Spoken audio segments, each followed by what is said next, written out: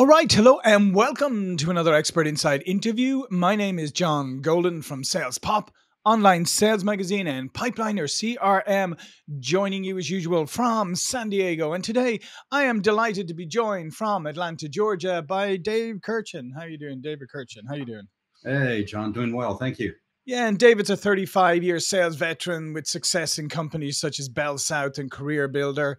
You were actually educated as an engineer and then discovered the secrets of sales success by exploring behavioral psychology and the science of human decision making. And in 2012, you founded Master Messaging to help clients increase revenue by mastering the ability to elevate their value. And your new book is 6X, Convert More Prospects to Customers. And what we're going to talk about today is the three sins of selling, three mistakes not to make and ruin your pipeline. So let's get straight into it, Dave. Before we go into the three mistakes, just give me the genesis of the book. Like what drove you to write the book? Yeah, really what's behind it is in 11 years of working with over 200 different companies and helping them elevate the value of their product or service in the conversations that they're having. What I experienced was that the challenges usually show up in the first couple of conversations. Most sales professionals have a deep understanding and passion for the product or service that they sell. And so they don't have a problem talking about what it is or what it does. The challenge with that is in the early stage conversations, if there's too much of a heavy emphasis on what the product is and does, the prospect gets confused and there may not be additional conversations. So that's what led us to focusing specifically on discovery calls, demonstrations, again, those things that are happening early in the relationship with the prospect.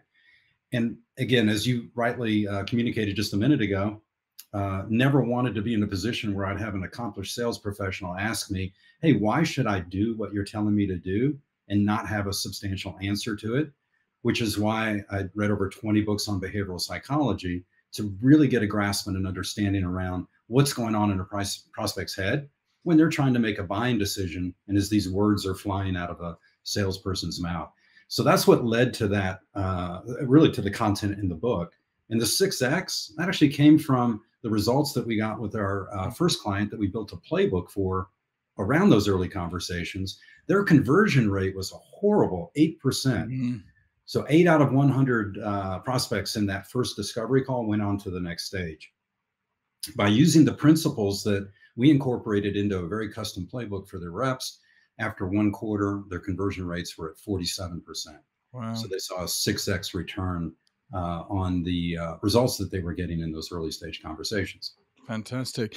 Well, let's get into the three mistakes, because you said there are some basic mistakes that people make that derail them even at the very beginning of the sales cycle, even at the beginning of their conversations. So what's the first mistake that you see often salespeople make? You know, the first one's interesting. It's sales professionals have a tendency to share way too much information. And there's actually a biological reason for that. As human beings, when we meet somebody for the very first time, we're most comfortable and confident when we're talking about something that we're knowledgeable about or passionate about. Obviously, for most sales reps, that would be the product or service that they represent. So here's what's happening. They meet somebody for the first time. It could be in a Zoom call. It could be in person. And they have a sense of, hey, this person's interested in my product. And so they start talking about what it is and does. And they think that it's just so amazing and so compelling that if they just share a bunch of information of what it is and does, that prospects will raise their hand and say, I'll take 5. And you and I, John, know that's not the way it works. Biologically, here's what's happening, though. Dopamine is dripping on their brain as they talk about things that they're passionate about. So it's a feel-good hormone. So it causes us to feel good and comfortable when we're talking about these things about our product, which can lead us to sharing way too much information. And here's the central challenge to that. Human beings are only able to remember so much. And if there's 2 or 3 things that a salesperson really wants to focus the conversation on, their unique value, if there's 2 or 3 things that are really important in the conversation, in the volume of information, those important things get lost. And And so what happens is it muddies the conversation in a way where the prospect doesn't remember the benefit or the value for them because there was just way too much information being shared around it. Yeah. And sometimes I think, and I'd love to get your insight on this, I think part of it is that in an initial call, but this happens in a lot of calls, is that salespeople are afraid of silence. They're afraid of pauses. They're afraid of giving. And sometimes, when you, as you said, I mean, if you're asking good questions and listening and trying to draw out information from the other person and make it about them, you also got to give them the opportunity to think for a moment before they answer your question. And I feel like we just get so hyped up that we dive in, we kill any silence because we're afraid of it. Yeah, no, I absolutely agree with that. But here's the other benefit of silence. Mm-hmm. If there's a little bit of silence before you share something compelling and interesting, that silence actually puts more value on what it is that you're getting ready to share. Wow, that's actually excellent. That's one I hadn't heard before. So there's two benefits to it there. Exactly. I mean, a little pause before you build it up, and a pause to allow, if you ask a question, like allow the person to actually think about it and allow them to build on it. Because sometimes they give you an answer and then you go, well, is that it? Is there more? And let them build on it. And I think that's part of it. And like you were saying, like it's good to be confident and enthusiastic, but you have to be controlled as well. Yeah. No, again, we eat, live, and breathe the products and services that we represent. So it's only natural that there's going to be that passion that comes out of it. You just have to be self-aware and knowing, hey, this dopamine is creating a drug-induced feature dump. I need to reel that in and just focus the conversation on what I know to be important to the person that I'm trying to build a relationship with. Absolutely. So that's excellent. So what's the second, the next mistake that you see salespeople make? This is one of my favorite. Nothing unique showing up in the conversation. Now, uniqueness is important in two areas. The first is pretty obvious. You want to focus the conversation around your unique ability to solve the problem for the prospect that you're having a conversation with. Obviously, that's a given. Yep. So you want to identify that uniqueness. And as you're doing that, I know there are going to be listeners to your podcast that are going to be sitting there going, wait, I work for a commoditized company. Yeah. Maybe it's the cellular industry or telecommunications, or again, there are a number of companies that have a bevy of competitors. Yep. And you may look at that and go, well, there's nothing really unique to what I do. Here's a trick that your listeners can take advantage of. Let's look at chocolate. Most people wouldn't think that chocolate is unique. Sure, you can get unique variations of it, but chocolate in and of itself is somewhat of a commodity. Same thing's true with peanut butter. Peanut butter is fairly commoditized. But what happens when you bring chocolate and peanut butter and you bring them together? Reese's peanut butter cups, right? Very unique. Or I was doing a workshop in London a couple of weeks ago, and they immediately said Nutella. And I was like, there you go. I thought of Nutella, but yes. So sometimes uniqueness shows up in a combination of things. It may be an element that your competitors do, but they don't have the combination of two elements.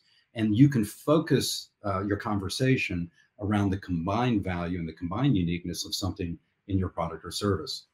So that's the first element of uniqueness. The other one, I think a lot of sales professionals don't really pay attention to, and that's the uniqueness of the way that you communicate the value of your product or service. So think about the typical prospect in today's world. If they have 3 or 4 companies that they want to vet in solving a problem inside of their business, just imagine the prospect's world. Zoom call number 1, Zoom call number 2, Zoom call number 3, Zoom call number 4. At the end of the day, that prospect is sitting there. I am so tired of Zoom, PowerPoint, people presenting to me. This is boring. This is horrible. Sales professionals have an opportunity to communicate in a way that's compelling and unique. In today's world, one of those ways could be whiteboarding. Yeah. Just a simple thing like taking advantage of the whiteboard capability inside of Zoom or Teams.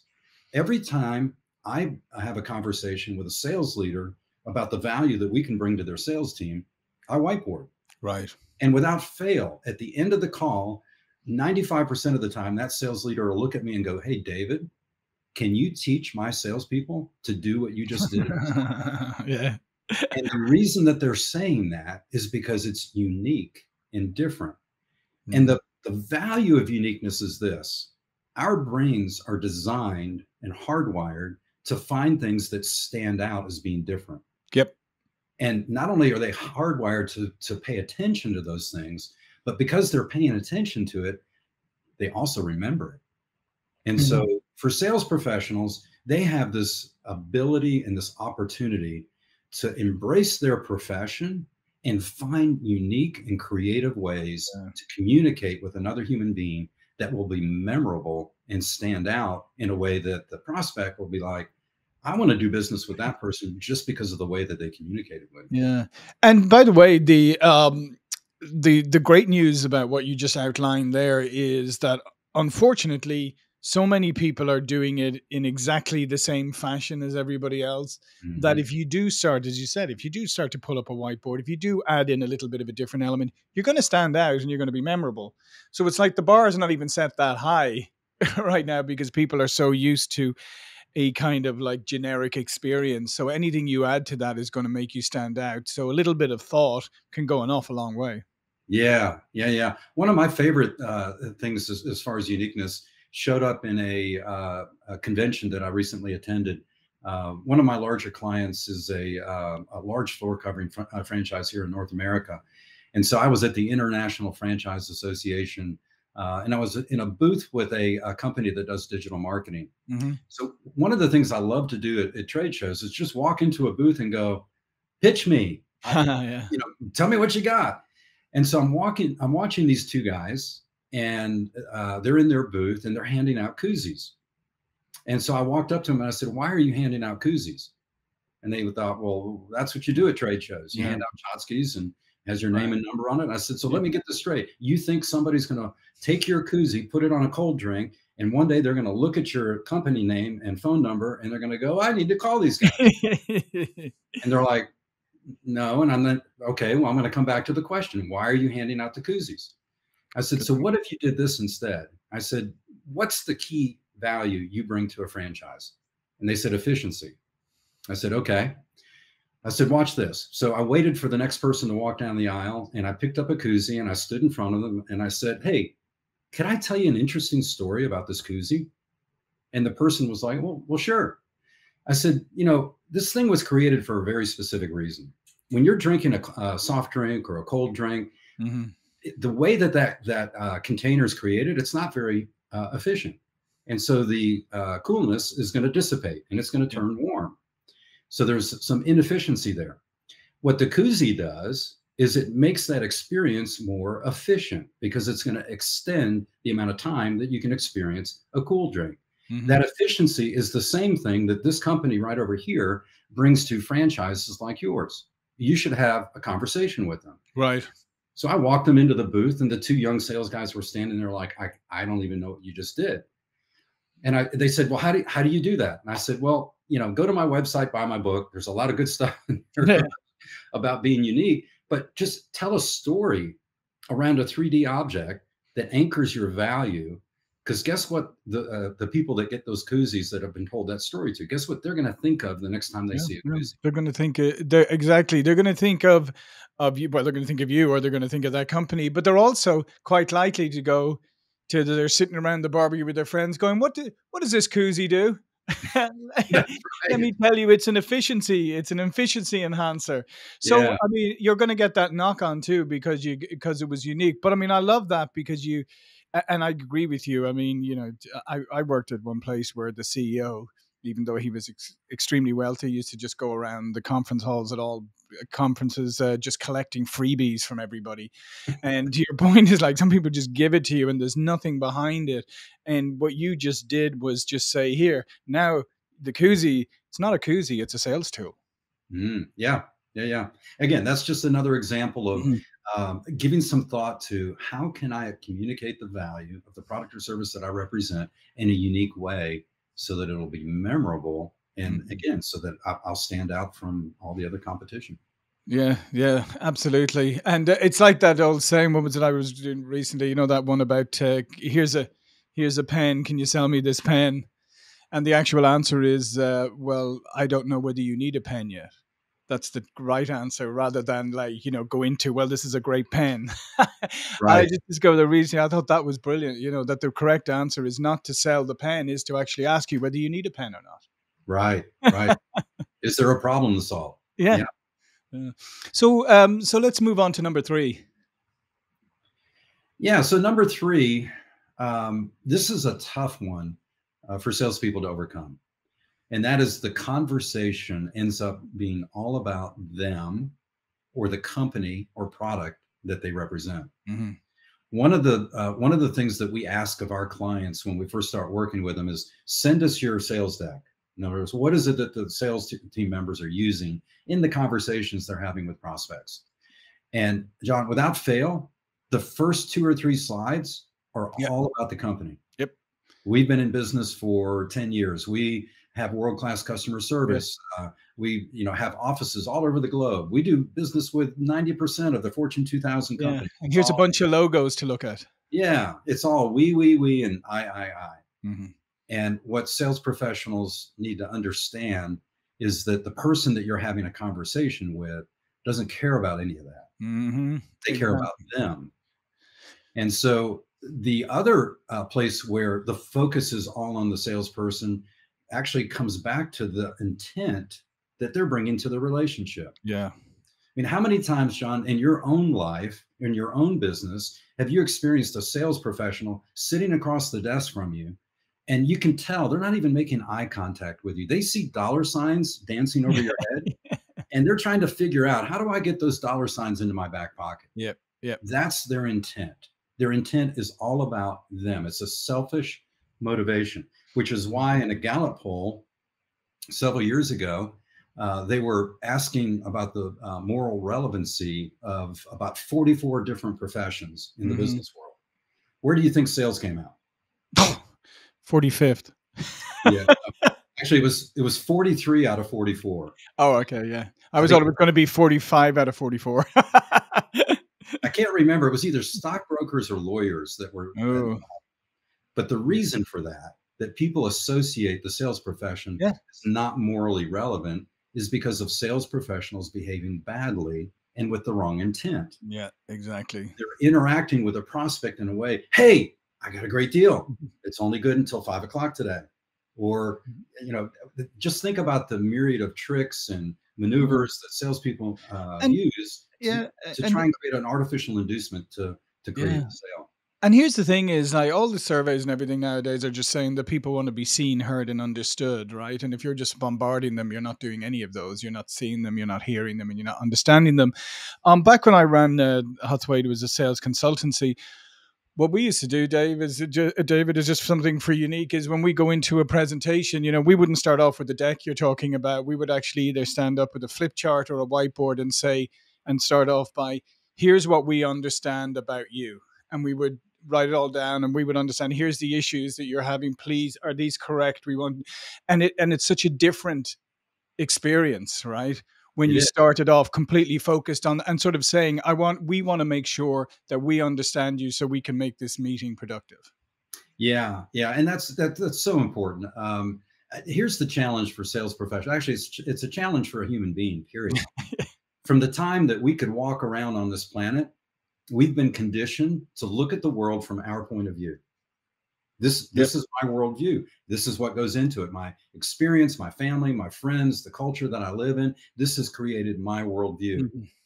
And it's very difficult to shift from your point of view and your worldview to looking at the worldview of the person that you're trying to build a relationship with. Yeah. And so, one of the techniques that you can use to do that is a very simple technique called you phrasing. Hmm. So, instead of saying I and we, and this is what you tapped into just in the way that you would kick off a sales Yeah. call, instead of saying I and we, say something like, hey, what you're going to experience today is, Yeah. or what you're going to see, instead of saying, I'm going to show you or I'm going to conduct, by putting you in the front part of the sentence, it's causing you to look at this person from their point of view, but Mm-hmm. it's also engaging the person that you're having a conversation with, because their brain registers, hey, pay attention. David's Right. talking about you. You need to listen to what he's saying instead of Yeah. using I and we. And I and we, it can be confusing. Like the time that I was, lying in my hospital bed after getting knee surgery in my 20s, the physician orthopedist walks into the room and goes, "How are we doing today?" And I looked at him, I said, "There's no we. No, there's no we. I'm sitting here hitting this morphine pump for everything it's worth. I'm in pain. You're walking around fine. We're not a we yet. That's too presumptive." And so Yeah. that can happen as well. In a selling conversation, you may say we, and the person you're talking with is like, "I'm not sure we're at that point in our relationship yet." Yeah, no, exactly. Or you might say, "Well, who else are you referring? Who's behind you? Who else is on this call that I don't know about?" But Yeah. it's a great point. And Dave, what I love about this and everything you've outlined today is that it's simple. Now, simple doesn't equate to easy, as we Mm-mm. know that, because it may be simple to understand and simple, but the part is actually practicing it and embedding it and doing it on a regular basis. So these are fantastic. What you've outlined today is fantastic. Like all of David's information is going to be below this video and links to the book. But before we go, David, please do tell people a little bit more about you and what you do.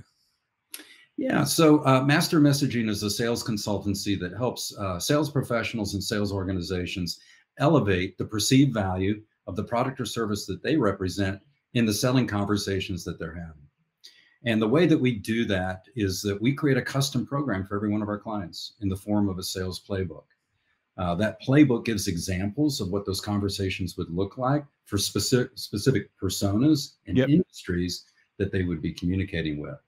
And so that we do that in a series of workshops, either in person or via Zoom, and then also provide ongoing coaching to reinforce the principles and techniques that they learn in the workshops. Excellent. Well, I would encourage people, go check it out, because I mean, this is, as you've seen from what David has outlined today, this is practical advice. It's things that you can implement. As I said, they're simple. Doesn't mean that it's easy, but they're simple to understand and to implement. And then you just have to focus on doing it on a regular basis and embedding it into your daily work practice. So I would very much encourage you. Hey, make life easier for yourself. Seriously. If you're not having a good time, if sales aren't good, like go educate yourself, and don't wait around. I'm just gonna say one more thing to everyone. Don't wait around for your company to educate you or to train you. Go train yourself, because Yeah, nobody cares about your success as much as you do. good stuff, John. All right. Listen, thanks again, David. Thank you for watching and listening, and I'll see you all again soon. Thank you.